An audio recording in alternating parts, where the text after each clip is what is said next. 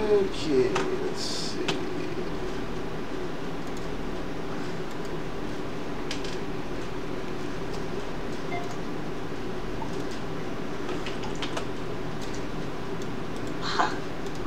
I love that grumpy text. It's so cool. That's what it is. I know. And it was a cool title.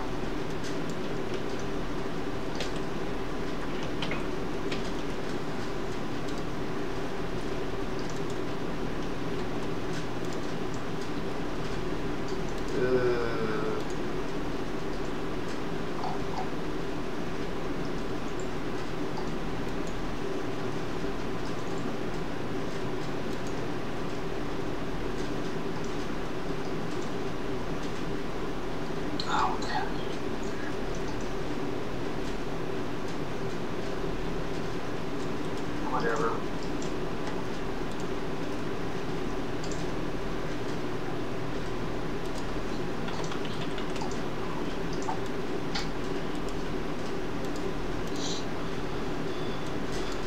I don't think I'm gonna make it through the year. I'm already getting sick of politics. It's just, I mean in general. I don't mean like I don't want to talk about it or anything.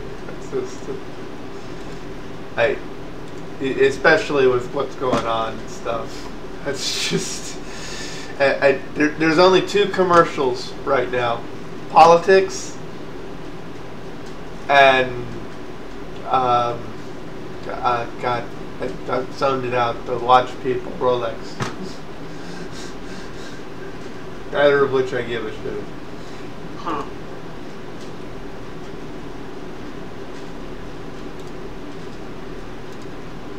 Okay, it's the FBI one. Do we care that the fourth quarter thing shows DSL's dying, cables taking over?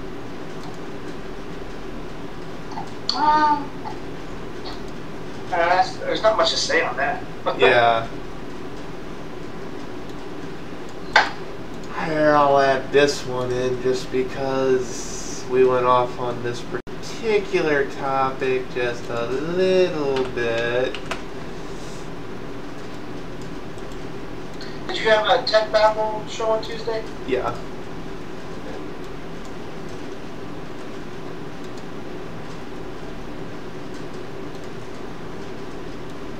Who was on that one? We were, Bob was around, Kami wasn't.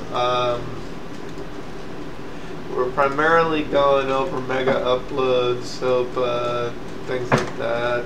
We did a little bit of, on ripples. We did comment some on the textbooks. We commented some on the jobs thing.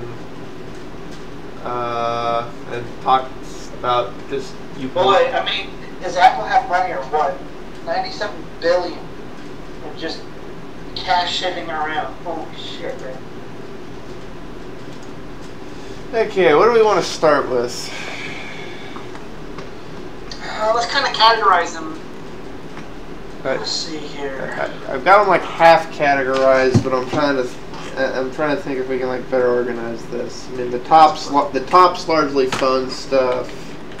Well, I guess we'll start with phones then. So then there's Apple, then there's other stuff, and there's a lot of political tech happened in the last week. Well, we'll segment that off, but we'll start with phones because that ties in anyway. These top three, and it seems that these are pretty centered around phones anyway. So what is the AT&T $6.7 billion deal? Just goes down the tubes, and you know what? It couldn't happen to a nicer telecom. It really couldn't. I just, yeah, and we all knew that something like that was going to happen because it was in the contract they made with that. You know, basically, if for some reason the merger didn't go through, they basically got the privilege of giving T-Mobile a lot of money. And the merger didn't go through, so they got the privilege of giving T-Mobile a lot of money and free access to the AT&T network. So,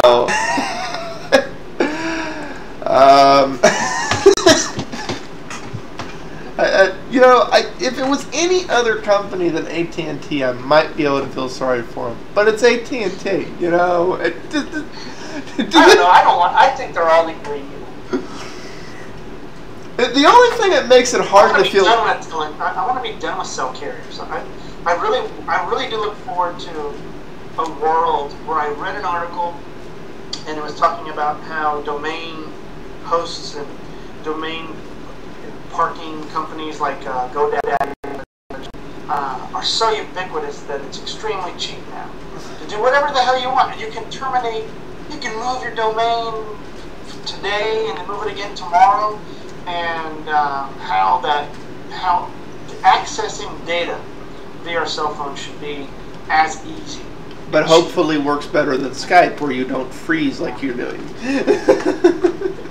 Yeah, I mean, I guess I look forward to a day that we don't have to worry about CDMA or GSM or what have you. Well, I mean, really at this point, especially given the way everything's transitioning, it really should just be a link device. You know, it has network access of some type, and this is the network it's accessing.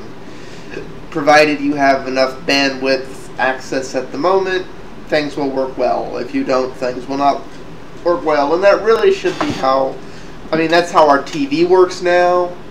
That's how our video stuff works now. And more stuff. I mean, really, most home phones work that way now. It's really, cell is the last bastion of the old telecom biz model of our specialized specialty network that you have to go through us, the gatekeeper. It really is the last true bastion of that, aside from maybe network television. I mean, those are like the two holdouts to, it's a network. We don't care what the data is or what you're doing with it. This is what you have access to. Unfortunately, those are the two primary companies trying to hold that transition up with all these bandwidth caps and everything else, because they realize they're living on borrowed time at this point. That's... Well, next up, Nokia. Yeah, they lost some money, but it is interesting that with their Windows, Nokia phones are doing well. Well, that's largely what they're pushing, though. Yeah. I mean, it's, you know. Windows phone's impressive. I almost bought one. I really came close. It's impressive. I don't like the tile nature even on the phone interface. It's actually, I don't even really like it in the Android marketplace, because that's the style the Android marketplace has been using for a while. I don't like that UI. If you like that UI, though, it is, and that's really a matter of taste thing. It has nothing to do with it being Microsoft. Like I said, I don't like it in the Android store either. I find myself messing in the Android store more and more in a web browser than I do on the actual Android marketplace in the phone, because it's more UI I like there. That's admittedly, I have to admit, some of the other marketplace have got that a little more elegantly done. It's I think what it is about the Metro-like UIs that drives me nuts is they're almost too busy. It feels like every single thing I'm looking at is an ad, and it's like, okay. I hear you. Okay. Stop. I just do like how it's a very new concept, and yeah, you do have to get used to it. But you know, I ended up not going with Windows Phone. I ended up going with the BlackBerry instead. But boy, did I come close, and I don't knock Windows Phone Mobile at all. I think it's a pretty neat design for what they've got. They entered late in the game, but kudos to them for a good product. So. But I don't think anybody's going to compare now. I mean, geez, it's fourth quarter for Apple. And what do they have? 97 billion? Isn't it a bank? That'll change. Oh my god. You could buy hundreds of rims for that. You know, and there's a lot of people talking about crap like that, actually. RIM just changed CEO. The CEO plans to stick with their old plan. You like RIM. RIM has a great legacy, and they have a great power user, enterprise user base. They have good technology, but I'm seeing RIM struggle here. Well, look, yeah. Well, here's what happens. The two CEOs that stepped down, they're like Steve Ballmer. They laugh at the iPhone. Now, I liked the iPhone. That's why I own 3 of them. Because that was the direction we were going to go in. But today, obviously, everybody knows my point. RIM, back then, just said, no, that's not what we're going to do. And it took them a while, even to get to BlackBerry 6 touch interface before, and even at that, they still had to work out some kinks to finally went to BlackBerry OS 7. But their attitude, at least people that were quoted as saying that in meetings, like there was a guy who held up, well, what about this? Speaking about their iPhone, saying we can do this, this, and this. Apparently, the CEO, I don't know which CEO, responded, oh, we don't do that. We're not about that. And that's fine. I get that they're not about a lot of bubblegum and a whole lot of, because it's very much a business-oriented type of thing, but it doesn't mean business can't benefit from what Apple was presenting in a direction with the phone. Obviously, a lot of businesses do find iOS useful. So, and the same with Android. I think what it comes down to... Android, I heard some reports is BlackBerry and iOS are virtually tied, and then Android is behind the two for business users, as far as that's concerned. It depends on the business. There's a lot of businesses that prefer Android because of the type of apps they need and the way their stuff works. However, WebOS might be a better contender for that, with it doing what it's going to be doing. I think what it comes down to, and this is also a debate, you know, the Linux side of things. There are Linux users who think GNOME and KDE is a waste of resources.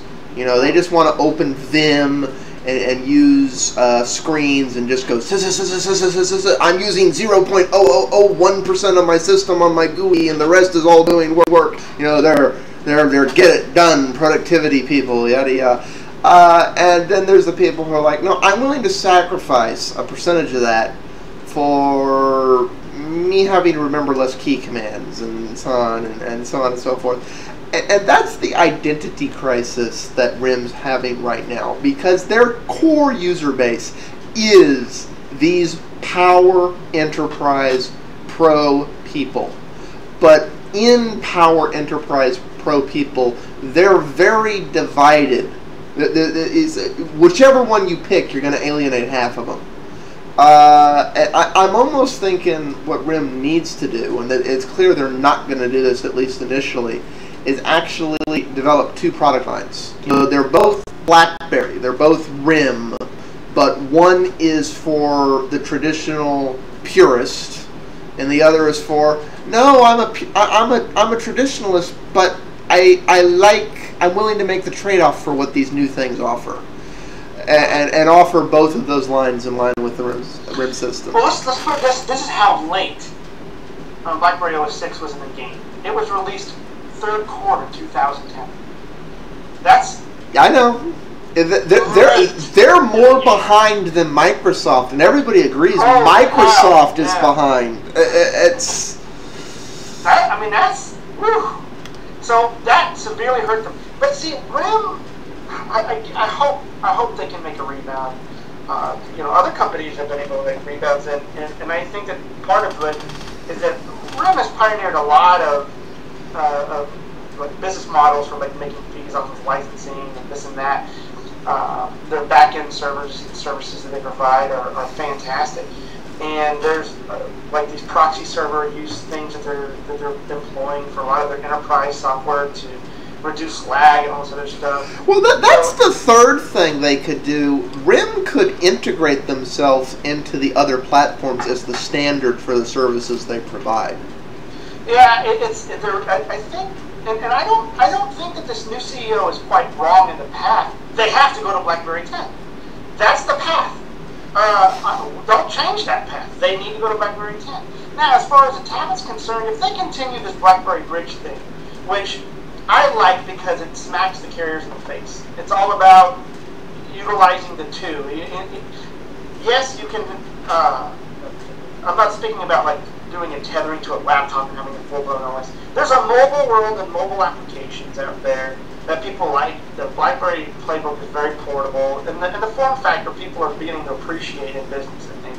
So as long as they make that relationship, from what I've seen with BlackBerry Playbook 2 software coming out, they're expanding on that stuff, and I think they need to continue to do that. Now they could probably change their marketing a bit, and I think stick with the hard keyboard. That has got the faithful there, and they need to make sure that they wow us with BlackBerry 10, with BBM, and with the email and all of our expected BlackBerry services.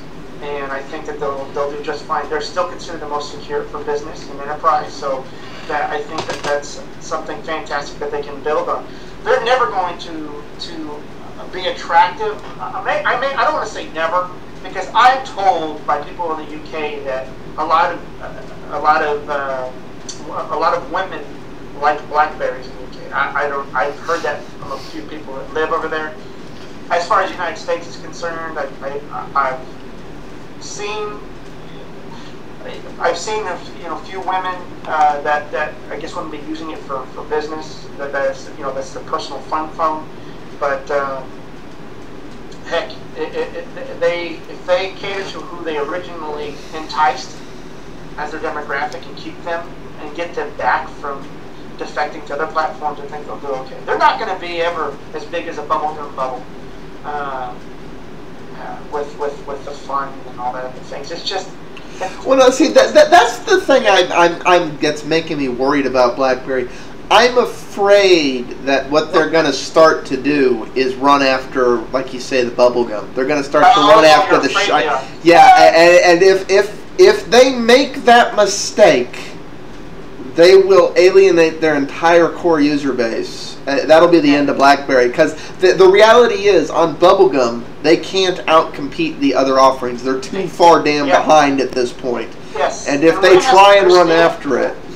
Yeah, Ren has to understand they didn't lose customers to iOS and Android because of the bubblegum. It's because it took them forever to get useful functionality. BlackBerry users who defected liked the ability of applications and using the touchscreen and the business services that can be rendered within a touch interface in that model of the applications and services thereof. And so there were, small amounts of applications on BlackBerry, but not to the scale of touch usability that you see in Android and iOS. And it took them, like I said, Q3 2010. Now, iOS 7 has the app world and all that, but they didn't really start playing that hugely like you see now early on. So they can do this with BlackBerry 10. BlackBerry users that have defected are not the kind of demographic that get enticed with all the damned apps in Android and iOS. They just want the phone to really. They get enticed with the damned useful apps. That's about it, which are a very small list on all platforms right now. Mm-hmm. So they need to make sure that does it well, and I think they're adding some new cool services coming up. So I think that they're not going to be the leader with the new bubblegum thing. Look, Apple created a whole new demographic. That's it, period. There was the I'm not sure it's a new demographic. I think it's the demographic that it's existed since we've had tech. There's been the people who want to get work done and the people who want to play. And they go around to the texters and the fun and the little game things. iOS created this smartphone realm, essentially, from that fly-by-night, go hippity demographic that RIM is not going to entice. It's just, why would a business brand it just doesn't make any sense to me. And RIM doesn't need to be the biggest anymore. Although, if they do, I will say if they do get back most of the people who defected, business tends to bleed into everything else, and then people begin to say, well, the luxury starts losing at that point. So that might be long term. That might, I'll say might happen long term. But short term, they just need to get back the people that defected and give them the damn services they need as, with the best quality. Everything else, as part of the package with that.